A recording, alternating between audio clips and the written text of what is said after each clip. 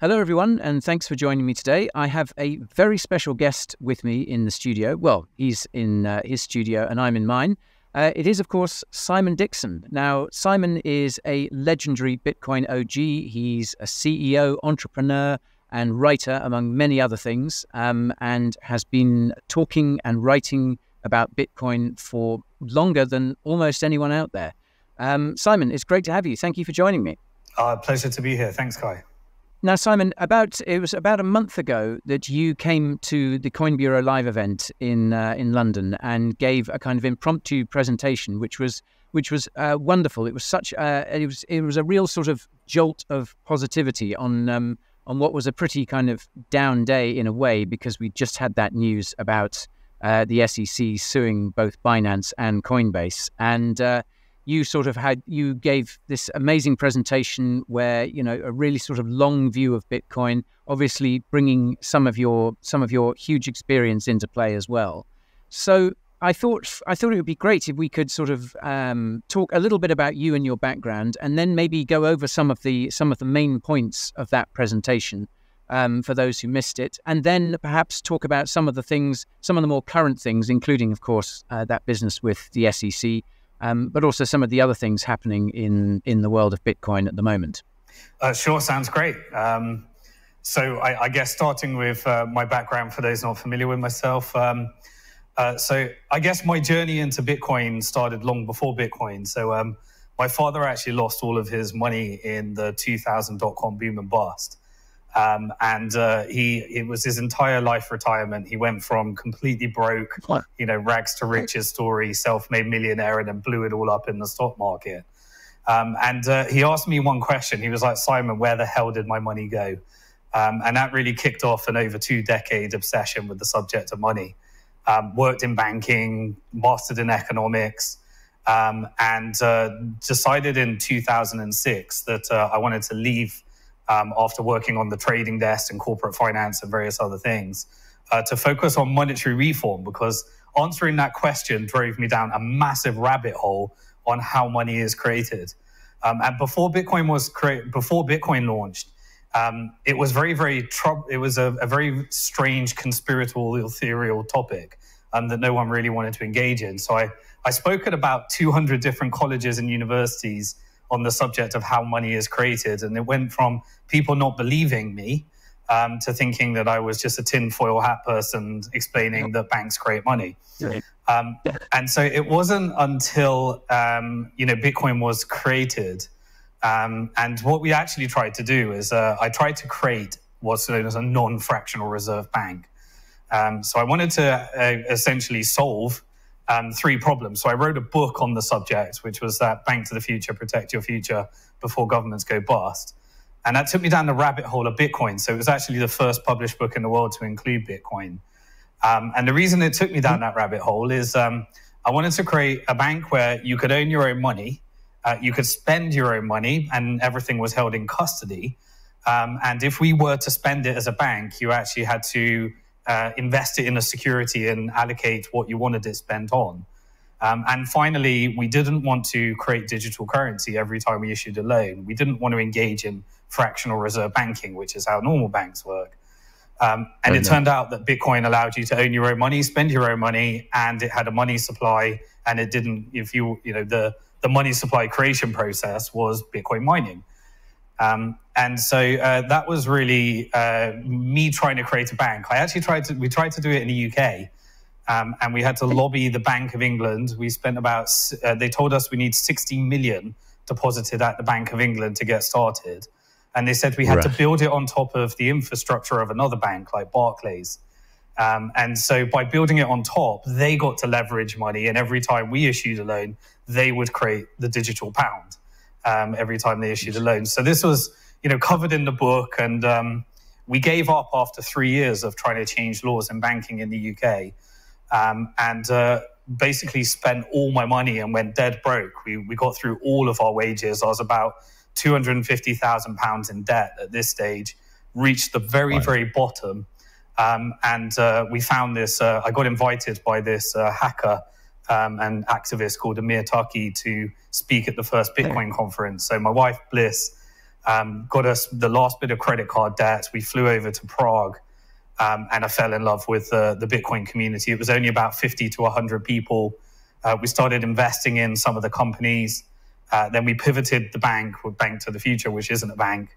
We pivoted to a securities business, and then we created a way for companies that couldn't get funding to get funding. And some of those were Kraken, Bitstamp, Bitfinex, many of the Coinbase, Ripple Labs, many of the largest companies in crypto, really. That's been involved in the industry since and investing ever since. So Simon, I mean, not only have you've sort of, I mean, it's amazing how you kind of maxed yourself out on your journey to discovering Bitcoin, and now of course as you say, you're invested in some of the biggest companies in the industry. So I mean, in many ways, you've contributed sort of as much as anyone to building not only, I guess, the Bitcoin industry, but the whole crypto industry itself. I mean, as you say, you're invested in some of the biggest names in the space. Well, it was one of the things we did early is because we pivoted from banking to focus on securities.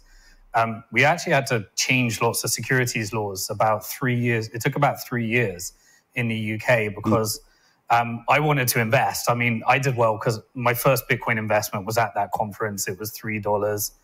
Bitcoin had crashed to $30 to $3 during that event. Wow! And that's where I made my first purchase, and I've been implementing some of the investing rules that we'll cover at the end ever since, which changed my financial life forever. But one of the things we did, and it really brings it full circle because of the situation we're in today, was we pivoted the business and we became the first regulated crypto securities business. So we changed securities laws in the UK. We actually had to move jurisdictions about 3 times to achieve it. But once we had our securities license, we were able to pull together the whole Bitcoin community to invest in these companies that no VC would invest in. So like our first one was BitPay, and then, Kraken just couldn't secure funding in the early days. It was just too quirky and weird. But we, as the Bitcoin community, we enable people to invest their Bitcoins or invest fiat currency. And because it was shares in the company, we sold it as a security. And then we were able to get through all the securities laws that way because it was a traditional equity investment. So, we were pulling together, and I was the first investor on the platform simply because rather than creating a bank, Bitcoin did well and wanted to invest across the whole industry and support the industry in growing. Yeah, fantastic. Yeah, and finding those kind of workarounds to make it possible. And I mean, I guess that's something the crypto industry itself is kind of still having to do today. Regulations are being slow to catch up, and obviously that's something we'll talk about a little later on. But Simon, I wanted to touch on something. Now, this is kind of a big topic, but it was one of the most fascinating aspects of that talk that you gave last month, and that's this idea of the 6 cycles that we're currently in.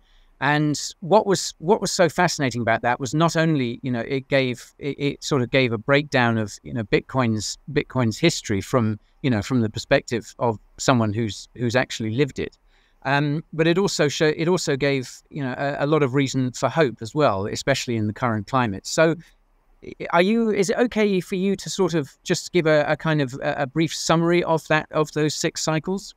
Yeah, and I actually kindly your team gave me the recording of the video, so I uploaded it to my channel on Simon Dixon, so people can see the full thing where I actually covered all the stories. But the cycles really help people to appreciate that everything we're experiencing right now is a different flavor of what I've experienced quite a few times.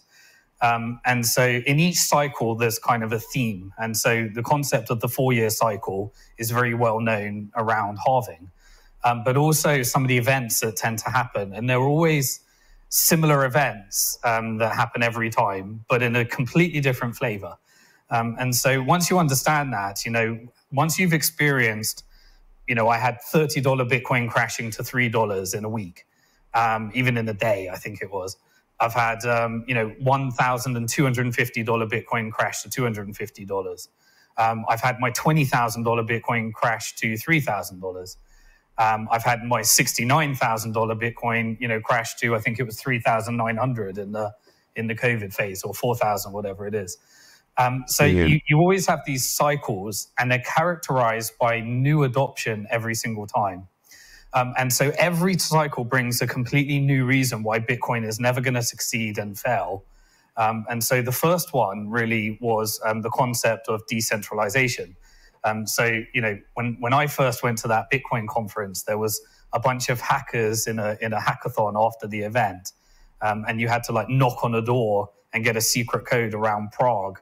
And there was this hacked together vending machine where I could buy a Bitcoin, a Mars bar for 1 Bitcoin, which I actually did in this hacked together vending machine. And a bunch of hackers, just really there. And it was a mission of us versus the banks. And we really should never have succeeded. It was just an impossible mission. But there was a group of people that were committed to it. Satoshi left that gift. But originally, he mined about 1 million Bitcoins. And he sent some to Hal Finney. And then there was no price. There was no concept of speculation. He was persuading people. And then, we had our first exchange, and then someone bought 10,000, 2 pizzas with 10,000 Bitcoin.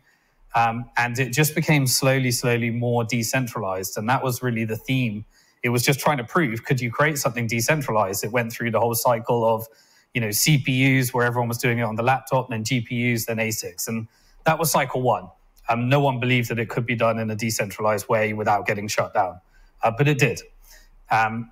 And so, we kind of moved into the second cycle. I got my presentation on the side.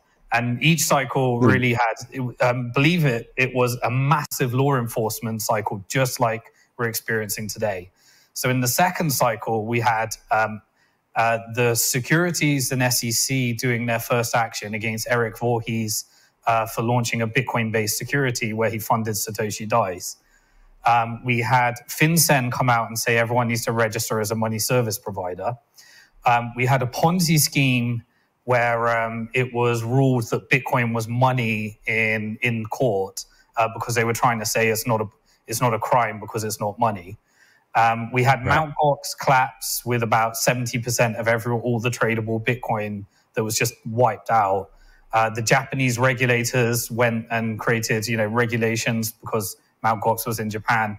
And we just never imagined that we would have survived. I remember the US government came out and said, started saying Bitcoin is this is a currency for drugs on Silk Road. Yep. And we never imagined we'd get through it, but we did. And cycle 2, we got through that. We went through the halving cycle. Bitcoin reaches new all-time highs. And then we reached the third cycle. In the third cycle, and there's lots of events I covered in the video in between. But the third cycle was really about, is the money supply of Bitcoin enforceable? Because we were in the midst of a massive scaling debate. All of the VCs, the companies, everyone that was important, we were all in a conference. Bruce Fenton does his conferences, Satoshi Roundtable. Brian Armstrong was going nuts at the developers. We did a conference in Hong Kong where all of the miners came over, and the miners just weren't understanding the developers' perspective. There was language barriers.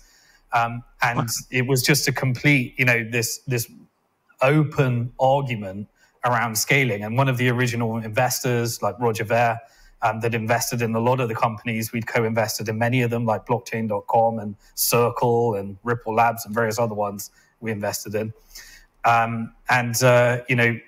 They forked off and created Bitcoin Cash. And at the time, the narrative was actually there's going to be 42,000 Bitcoin.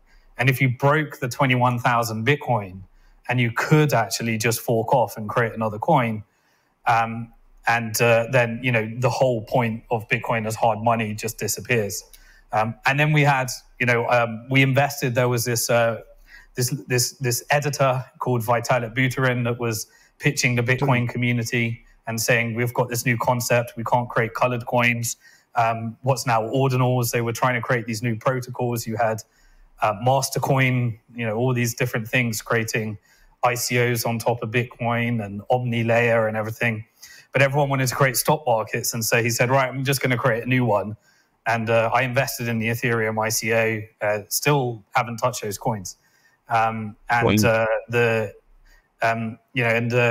This new blockchain came along, and then we had 10,000 tokens, or at the time it's probably 1,000 tokens. And it was really what I call the cycle of proving that we could survive money printing, and Bitcoin stood out as unique.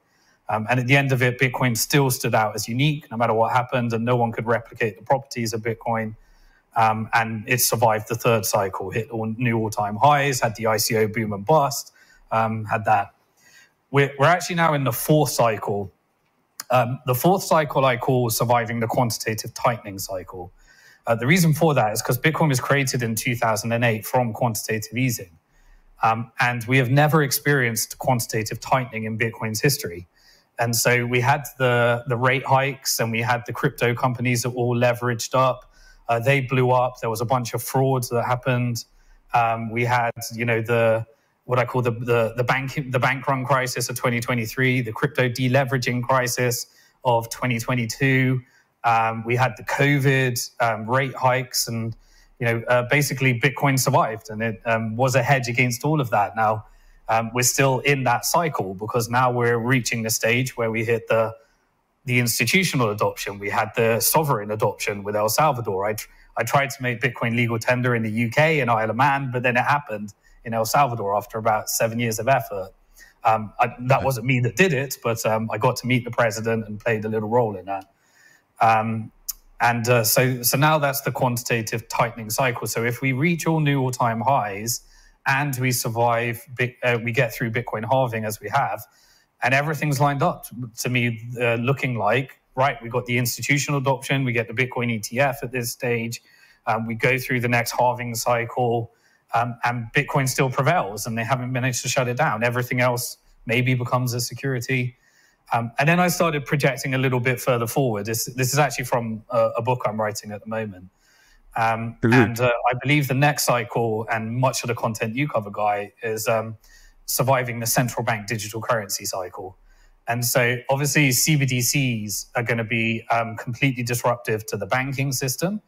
But we need to prove that we can get through a whole cycle in wave of IMFs being aggressive against all of the different various factors that come from CBDCs. So I think that's the next cycle that needs to be survived, that we'll need to survive.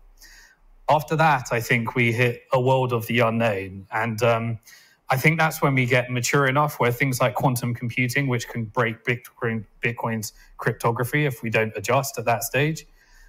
You've got artificial intelligence, which will probably power central bank digital currencies. You've got regulators and central banks that will probably be disrupted by AI itself. And Bitcoin's proof of work will probably be the only thing that we have to hold on to if it can survive that cycle. Once you survive these major cycles and major threats, the whole 51% attack, quantum computing, all these different things, you end up where Bitcoin probably just is digital hard sound money. I call it a speculative store of value, because you have to get through all those speculations. And the returns were like, the first cycle was like, 1.5 million returns. Then it was 7,000% returns. Then it was 2,000% returns. And now it will probably be, they're decreasing slightly until you hit the point where it's much like gold. It is actually a store of value with a fixed supply. And I think we've got several cycles to go through. And then you can start looking at unit of account and median of exchange based upon surviving those cycles. Wow, there's so much to unpack there, Simon. But it's fascinating, because I remember one of the things you sort of said in that presentation was eventually Bitcoin is going to become a lot more boring in terms of kind of price action. In terms of these incredible gains that we've seen over the course of these cycles. But which is, of course, as you say, sort of several years in the future. But there are still these enormous kind of challenges to face. But it's brilliant to get that perspective of someone, because okay, yes, there are lots of things currently threatening Bitcoin, and in the case of things like quantum computing and possibly AI that are going to pose a threat to Bitcoin in the future. But it's heartening to know that kind of Bitcoin has already survived. I mean, arguably perhaps way more serious threats to to its existence. I think you talked about Mt. Gox in particular, and obviously that was Mt. Gox was accounted for the vast majority of Bitcoin trading at the time, and yet the fact that it's managed to survive things like that is kind of proof, if you like, of just how robust the technology is. Yeah, I completely agree. And so that is the opportunity. The opportunity is that if we overcome every type of hurdle and reach the point where it's, each cycle we get more and more obvious that Bitcoin's going to succeed. And the earlier you were in believing that Bitcoin would succeed, the higher the returns were. But still, when we cover the Bitcoin investing rules, I want people to understand that the returns in each cycle, even if it reaches that phase, are more than enough to achieve most people's financial goals. Obviously not financial advice, but the bringing back the concept of savings into the financial system, which is what Bitcoin does. Hard money where you can reliably see the supply and it won't change, stops people from having to speculate and invest all the time. And so by having a product that can be used for savings, that changes the dynamics and reverses the dynamics of fiat currency for those that actually exit. And I think Bitcoin gets closer and closer to just being a saving store of value, with steady, not abnormal returns eventually. And that will happen as more and more institutional adoption and sovereign adoption happens, and as it becomes more and more liquid, which clearly we're on that trajectory. But there's still a lot of early adoption here. We still got all of those institutions and all of those countries to come in. Yeah. I think that's a good point to mention the institutional adoption, because this is something that's been in the news recently. Obviously, the idea of a spot Bitcoin ETF has been a bit of a meme in crypto circles for the last few years, because it's kind of seen as this, not this promised land, but kind of this really important next step to take with especially with institutional adoption. Obviously, BlackRock kind of surprised everyone a couple of weeks ago by filing for an ETF, and the thought was that BlackRock, these guys who account for a third of the ETF market in the United States, have only ever had one ETF application rejected. A lot of people seem to think that this could be the moment for it. Do you feel, with all your experience, that this is the right moment for a spot Bitcoin ETF, or does this feel like a bit of a Hail Mary to you from BlackRock? I've actually got a bet that it is. So Rob from Digital Asset News bet me on Twitter and said, for those that don't know, I'm actually the largest single creditor in the Celsius bankruptcy. So I had a small percentage of my Bitcoin where I would borrow against it, and I got scammed by Alex Majinsky. And that's consumed about a year of my life, trying to help all the victims of the Celsius case. And actually at your conference, there was so many of them there. It was really amazing to just meet so many people in face to face that have been victims of that scammer. Why did I go on to that? Yeah, ETF. So we've been at the whole ETF phase since 2013. That's why I said it. I've got a bet, and if it's not approved by Q1 2024, which I bet that it would be, and Rob bet that it wouldn't, then we have to wear an I Love Majinsky t-shirt on that. So I've got a bet. So I'm putting my money where my mouth is. And if anyone knows my background, they'll know that's serious. I don't want to wear that t-shirt.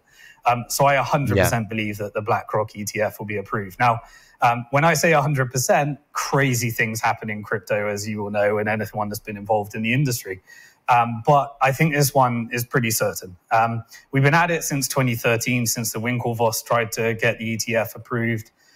We got the custody side set up. Although, if you look at the Coinbase, and I was an early investor in Coinbase, how I interpret the SEC is they're trying to say, get back to your roots of being a Bitcoin business. We might give you Ethereum staking if you behave well with Bitcoin.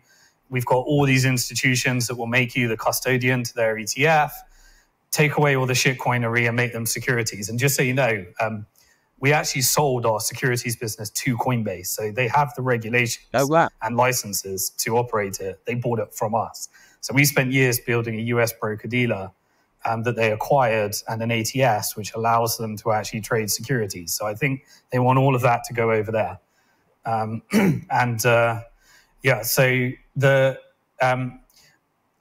way I interpret it is it's already been predetermined that they're approved. Otherwise, BlackRock wouldn't have applied. The market manipulation is being dealt with in the surveillance agreements that have recently been announced, surveillance sharing agreements. Coinbase, although they're being sued to try and get all the shitcoins over to securities, but they want them to be a custodian for Bitcoin. That's not any of their activities that they have issues with. And all of the TradFi players need a custodian. And Coinbase has really built up that expertise, and that's where I think they'll shine and prosper. I believe 100%, and if not, I'm wearing an I Love Mashinsky t-shirt, that the Bitcoin ETF will be approved. And then it just comes to the question, is that good or bad for Bitcoin? Well, it's probably really good for price.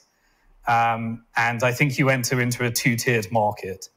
So right now you have a bunch of exchanges, and people that don't understand hardware wallets and self-custody end up leaving their Bitcoin on those exchanges. Even a veteran, like someone that's been around, I still got burnt in quite a few of them. We had to restructure Bitfinex. I was a creditor there. We did a whole security token structure to support Bitfinex when they got hacked. I'm the largest individual creditor in the Celsius case as well. So still happens to someone like me, but it goes into a two-tiered market where most people will probably be investing through their traditional brokerage account. It will end up in an ETF with BlackRock or Fidelity. And then everyone else will realize that the true power of Bitcoin is owning your own money, spending your own money, and actually the speed of being able to get it out of that ETF when you realize you've just got a layer on top of the fiat currency system that's exposed to everything in the traditional financial markets. And eventually, hopefully, it's an onboarding exercise for people to realize the true power of Bitcoin and hold it themselves. But I think it will bring in a lot of demand to getting exposure to Bitcoin and then educating people that this is a really bad way of owning Bitcoin unless you're doing it for tax reasons in your retirement plan. Yeah. I guess as a sort of as a kind of gateway to the world of Bitcoin, an ETF can be a good thing in that respect. Obviously, it'll bring investments, and you can imagine sort of lots of more what you might call traditional investors who want to who like the idea of allocating a percentage of their portfolio to Bitcoin. You would think that that ETF would and others like it would offer that sort of security for them, and of course. Yeah, there is this kind of problem in crypto in general, isn't there? I think a lot of people, there is still the perception that hardware wallets are tricky to use, and I mean I've lost count of the number of people who've said to me, "I've got a hardware wallet, I just haven't set it up. It seems really complicated," and I've had to say it's really not. They've spent a lot of time and effort to make this really really as straightforward as it can possibly be. But still, there are people wary of that side of it, aren't there? And wary of the idea of custodying your own money, sort of, being responsible for it. And I guess as well, who don't quite appreciate the nature of financial freedom. Is it because I think a lot of people tend to associate the idea of financial freedom with just having enough money to do whatever the heck you like. And I think as you and many others have kind of touched on, it's not so much about that. It's about having the freedom to spend your money whenever and wherever you like, without interference, without any other third party, coming between you and those games and those outcomes. And yeah, it's this idea that you are fully in control. And of course, this takes us to the idea of CBDCs, which, as you say, is the topic of your next book. And this is going to be sort of the next big cycle, as it were. The central bank digital currencies sort of basically sort of taking some of the ideas that Bitcoin has developed and using them for the ends of central banks. Yeah. So in my first book, I didn't call it CBDCs, but I talked about how banking in crisis will transition to a full digital currency issued by the central bank.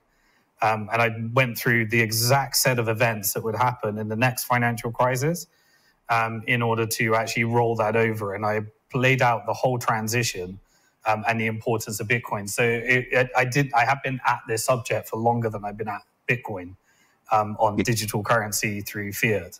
And so, tying the two topics together, if you've got a retirement plan and you're logging into your Fidelity account, and I did this, like when I left investment banking, I was contributing and I had this retirement account left over.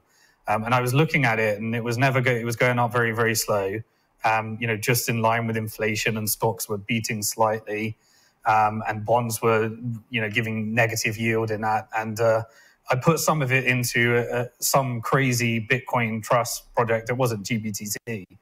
It was some really early one with like Swedish krona or something.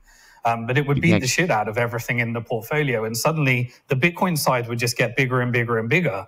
And every time I was like, well, I've got to rebalance now because the Bitcoin keeps dwarfing the stocks. And I was like, but why am I doing that? And so, I had that. And I think everyone will go through that. They'll see this Bitcoin starts dwarfing. They go to rebalancing of their stocks, and they'll realize that actually I need to own some of my own Bitcoin. Why am I doing this? Why am I paying these fees? Why am I doing these things? Until you actually get that first bleep of everybody should do this. Try and own some Bitcoin. Everybody should learn how to. The reason you need to get a hardware wallet is not just because it's the future of your finances with Bitcoin. You're going to need to own your digital identity, and everything is going to be in the future is going to be your ability to protect yourself from a hacker. That's the world we live in today. If you don't learn this skill now of how to protect financial value, and protecting financial value on your own is the ultimate education. It's everybody needs to do that in the future for everything anyway.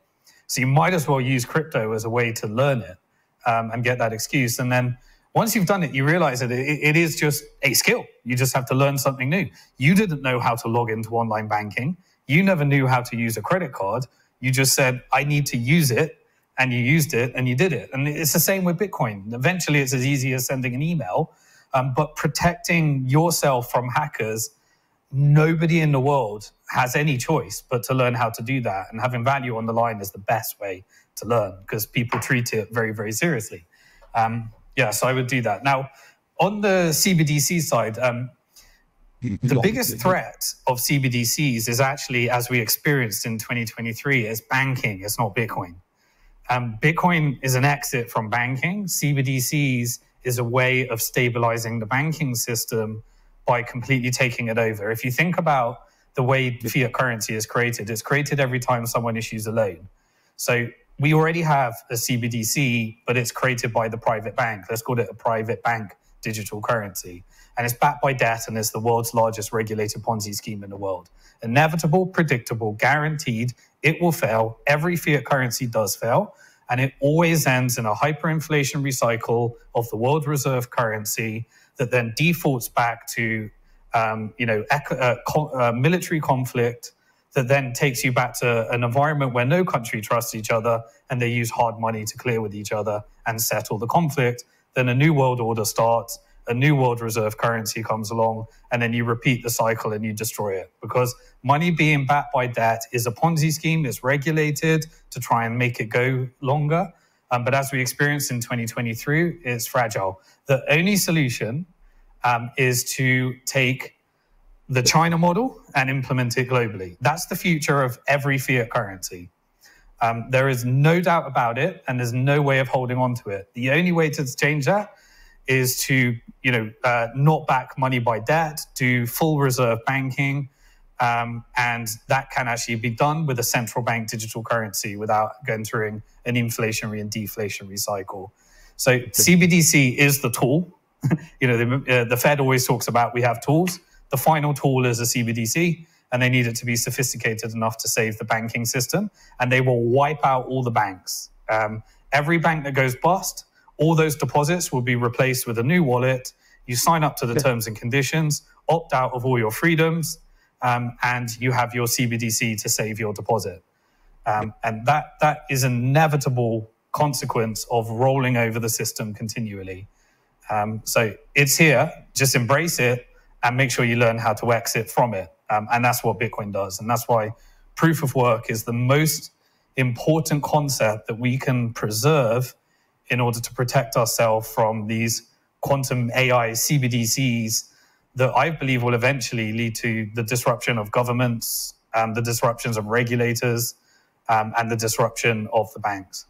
It's a scary prospect, isn't it? That what lies ahead, and what has been, this situation that has been allowed to develop, and every so often we get reminders of it, don't we? I mean, the debt ceiling business in the United States recently, where they raised it once, they went through this whole show, didn't they? Of will they, won't they raise the debt ceiling? And then, of course, at the last minute, they put together a deal. The ceiling goes up, and you just add another however many $1 trillion to this already gigantic pile of debt. And I think that was a good example for for people who might not be all that familiar with the financial system. There is a glaring example of just how much of a Ponzi scheme this is. It's just spin up another mountain of debt, add it to the pile, and the logical question is, how much longer can this last for? It's inevitable, really, that at some point it's all going to fall down. Yeah, it's inevitable, and the real question is, who are the victims in that system?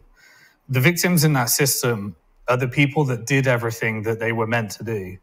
They got a good job, they went to university, they got massive student debt. They took that student debt and they rolled over their credit cards, they got a job, and they just keep going. And if they would have made two decisions. One decision would have been they would have leveraged the debt system in order to invest in real estate. And if they played the real estate game right, they would have been investing in stocks, and they'd have a pension and they'd have assets. The beneficiary of the system is those that have assets. If you played the game wrong, you would have excess consumption. And if you're in excess consumption, you would have, instead of buying real estate, you would have ended up consuming goods. And if you consume those goods, you end up with a pile of debt, a student debt, credit card debt, roll over that debt, and then you buy a mortgage, and then you get your mortgage debt, and then you just keep going into debt. Or there's the people that never even had that privilege, and they just literally never got in a position where they could afford to spend less than they earn and invest the difference. And if you're living month to month, it's wealth inequality that's paying for that. So, it's that Cantillon effect, I think they call it, where those that are closest to the 0% interest loan, which is the largest financial institutions and central banks in the world, the closer you are, the more likely you leverage those to buy assets, and you're benefiting from the fiat Ponzi scheme. The further away you are, i.e. those that didn't buy anything, can't borrow anything, and they get the massive predatory interest rates through, crazy subprime loans, or what's the word I'm looking for? Payday loans. They're the ones that are completely shafted by the system. So the wealthy are getting richer, the poor are getting poorer, and that doesn't stop until eventually you end up with massive disparity, where you have extreme left and right popular arguments, and then that tends to lead to internal conflicts. And then you get some financial product that blows up the banking system. When it blows up the banking system, you get the CBDC bailout, and all of a sudden, those economies, America is looking more and more like China every day. China's looking more and more like America every day, and they compromise and meet in the middle with the CBDC, and you better have your Bitcoin at that point. You better not be discovering Bitcoin. Yeah, and it's just thinking about some of the things that have been happening, even just over the last couple of weeks, and that have been happening, I guess, in the wake of COVID as well. You talk about wealth inequality, you talk about people being, getting kind of ever further away from the honeypot, if you like. And we're seeing this, aren't we? I guess the UK is a good example. Young people now are leaving university with more debt than ever before. They can't afford a home. They can't afford to buy a home. They can't afford a mortgage because rates have now shot up from, sort of near zero just a few years ago to now what they're around sort of 6%, which is unaffordable for most people. They're now talking about issuing, I think, lifetime mortgages, 50-year mortgages, in order to try and get people on the property ladder. And you hear more and more about how this generation coming through now, for the first time in decades, is going to have a worse quality of life than their parents. That the growth is not just leveling off, but is now starting to tail off quite alarmingly. Sorry to interrupt you folks, but I have to let you know about the Coin Bureau deals page. My team and I have been able to pull together some of the best promos and discounts in the whole crypto space. We're talking trading fee discounts of over 50%, thousands of dollars in bonus airdrops, amazing deals at top exchanges, reduced prices on hardware wallets, and much, much more besides. So just go to coinbureau.com/deals, also linked to below, and find the promo suited to you. Enjoy the rest of the video. So Simon, it's a pretty disturbing picture at the moment. There's obviously lots of kind of storm clouds on the horizon, which kind of brings us nicely, I think, to those 5 investing rules that you gave in that presentation. And I think that would be a lovely way to round things off now. So could you talk us through those 5 rules? Yeah, let's do that. So at the presentation, I gave 5 rules. I always like to leave someone empowered. It was pretty depressing before. And it is really based upon my belief that the demand for Bitcoin in every cycle increases as more and more people need to adopt Bitcoin as the world's first digital hard sound money. There's only 21 million Bitcoin. More and more of them get lost, and more financial institutions, sovereign countries, and individuals and businesses will want them. That's my assumption. And so in that assumption, I've learned over the last decade by being at the first Bitcoin conference, and I know people that were at that conference and are in a worse financial position than when they started, despite being involved in the highest performing asset in history. And so these are really my what I did, and by the way, I give them because I made every single mistake, and now I'm just so disciplined to them. It took me a few years to get disciplined to them, but now I'm completely disciplined. And the first rule is, no matter what, every single month, one simple thing that everybody, I believe, can do is own more Bitcoin this month than you did the previous month. And that's that one simple rule. It takes you away from over speculation where you convert your Bitcoin into too many altcoins. It puts you in the discipline of spending less than you earn and investing the difference, whether it's $10, whether it's $100, whatever is the percentage that's right for you. Every single month, I will look at my net worth in Bitcoin, and I must have more Bitcoin that month than the previous month. That one rule, if everybody did it and Bitcoin succeeds, not financial advice, as Guy always likes to say, but if Bitcoin succeeds, which is the assumption, that one thing would have protected absolutely everybody, and they would be in, for me, that one rule has put me in a financial position that I never imagined was possible, from deep in debt to a number that I just couldn't even ever imagine could be possible. And that's the first rule. I've got them here as well. So the second rule is, how do you do that? The way that you do that is you stop valuing your wealth in fiat currency and you value your wealth in Bitcoin. So when I'm asked what is my net worth, and I won't answer that question, even though people ask, most people will say a dollar amount. In my mind, the dollar amount is irrelevant. It's the Bitcoin amount. How many Bitcoin do I own?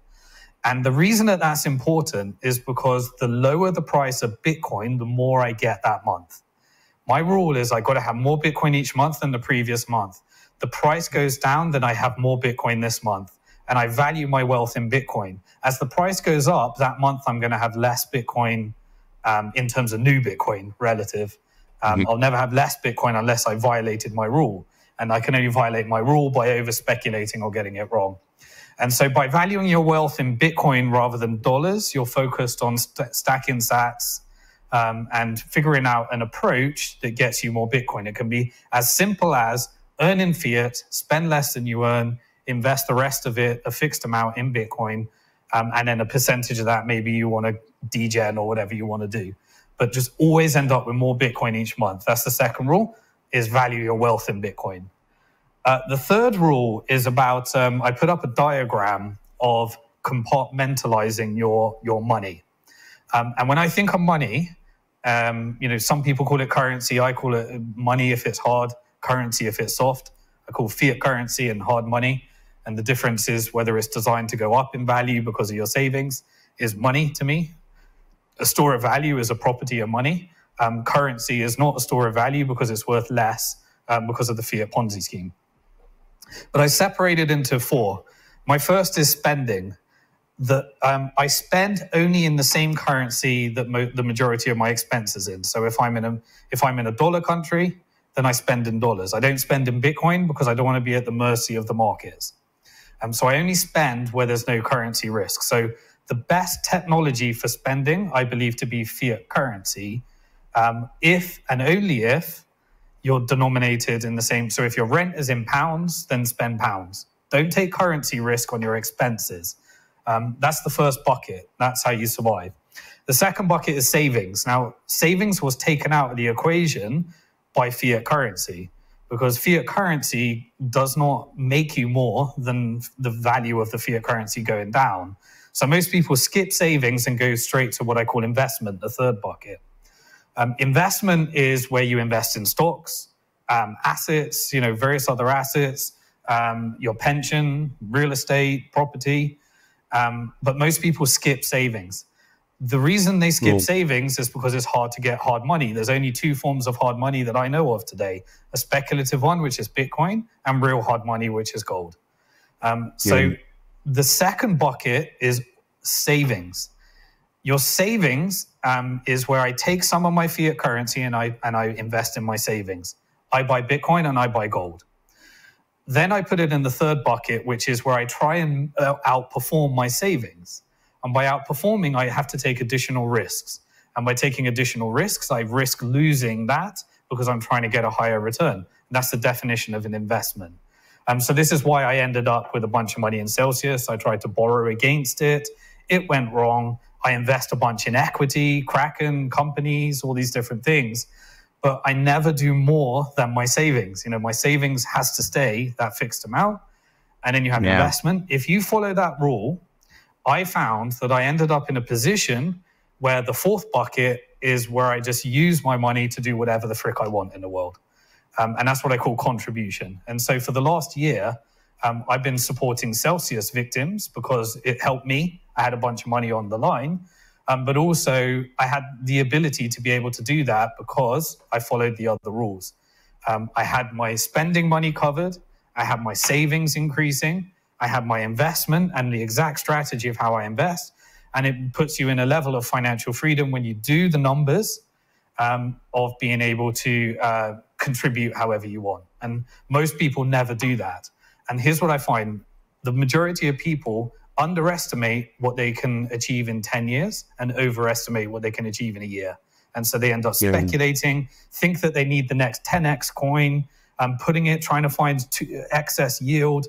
You don't actually need any of that. If you just stuck to Bitcoin over the last 10 years and implemented these rules, and then you invested a percentage of it, I've done the maths and I've done the graphs. No matter where you start, the people that did that are in a financial position that they never imagined because they had a longer term plan and they compartmentalized their money.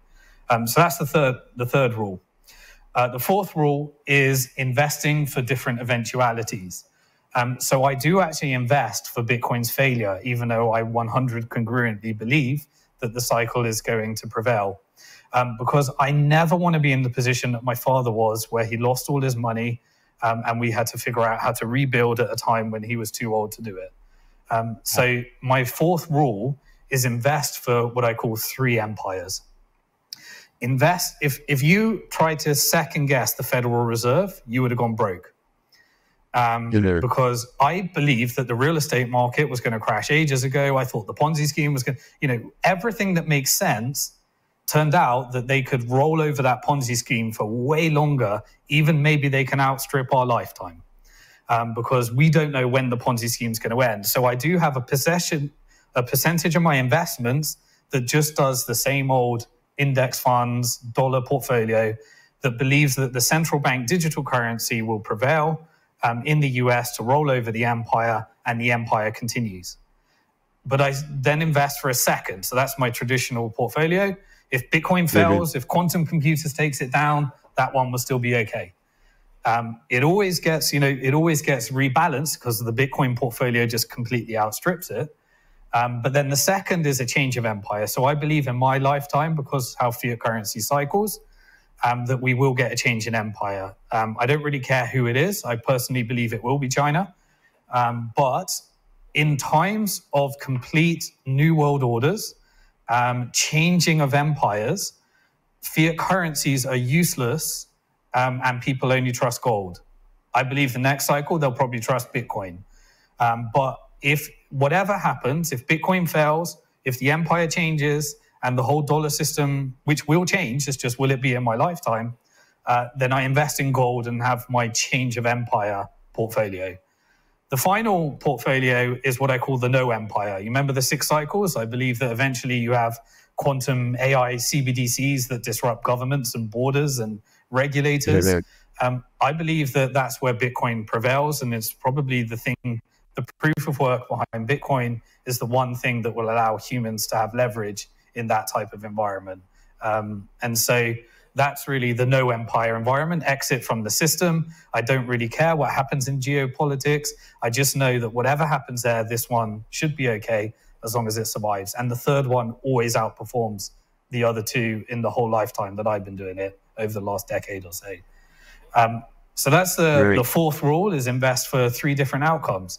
I want everyone to be okay no matter whatever happens, because most people are betting on one thing. You can do that when you're young, but from my experience, when my father lost all his savings, and I've seen all these pensioners and retirees in Celsius that can't go back to work, I don't want that for anyone, and I want everyone to be protecting themselves.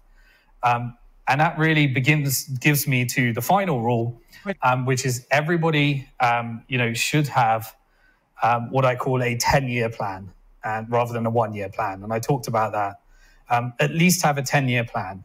And if you look at the market, when I was predicting in what the market would look like, I said there would be Bitcoin. It appears that Ethereum will survive this regulatory crackdown. It appears that stablecoins and CBDCs will be an important part of the future, but it's likely that everything else is going to be some kind of security or a virtual assets that's regulated with a lot of the controls of a security. And really, you can see that play out for the next 10 years. And so get ready for your 10-year plan rather than your 1-year plan. And that will stop you doing all the FUDs, the FOMOs, the degens. You can still do that with a percentage if you follow these rules. I'm not saying don't do that, because I invested in Ethereum with a small percentage of my Bitcoin. It was great. I also invested in Celsius. It was awful. And so, those are my 5 Bitcoin investing rules, and it would be a pleasure and an honor if somebody just, somebody adopted some of those. And those people that were at that first Bitcoin conference, the ones that are mega billionaires, approaching trillionaires, some of them, or they survived it while others didn't survive. It's because those 5 Bitcoin are the best of what I got in terms of getting you through what I think the next 10 years will survive. Well, folks, there you have it. Those last few minutes, especially where Simon's talking about those 5 rules, those could well turn out to be the best spent minutes of your life. Simon, that was fantastic. Thank you so much. I really appreciate you taking the time to cover all that. And yeah, those 5 rules it's the most amazing stuff. So everyone listening, I hope you were taking notes. Simon, there's so much more I'd like to talk about, but we are running out of time, of course. But I hope that we can pick up this conversation again in future, because I think there are very few people out there with your experience who have been through so much and who have been in Bitcoin since the beginning. So it's a real pleasure to get your take on everything. Thank you so much for giving me so much of your time. And let's do this again sometime. Yeah, thanks a lot, Guy. I just want to say the education that you've been providing is probably, education, I believe, is one of the most important things out there that you could give anyone. It's a gift. And so I think you've done an amazing job at that. I want everyone to understand and appreciate and leave on a message that we are actually alive at one of the most interesting and exciting times in financial history. For some people, they're going to get absolutely wrecked. Others are going to do really well. And it really is the education and what you implement and put into action that's going to make the difference. And I hope that you're going to be one of those people, because there's going to be a lot of other people that are going to need a lot of support. And so I hope this is the first interview of many. I would love to talk to Guy about many other things. Yeah, this is just, I just want to give an intro there. And unfortunately, I got to jump off. But thank you very much, Guy. Thank you, Simon. It's been great. It's been great. Let's do this again. Thank you. All the best. Cheers. So there you have it, guys. Simon Dixon, one of the true Bitcoin OGs, a man who really has seen and done it all in the world of Bitcoin. It's such an honor to get his insights and his wisdom, and I really appreciate him coming on the show. I'll leave some links below as to where you can follow Simon, where you can learn more about his work. I do also highly recommend his book, Bank to the Future. And of course, as he said in that discussion, he's working on another one as well. And I, for one, cannot wait. So I will make sure that that he lets us know when we can expect that. And yeah, I will definitely try and get Simon back on again very soon. So thank you for watching. Please do let us know what you thought in the comments, and we will be back again very, very soon.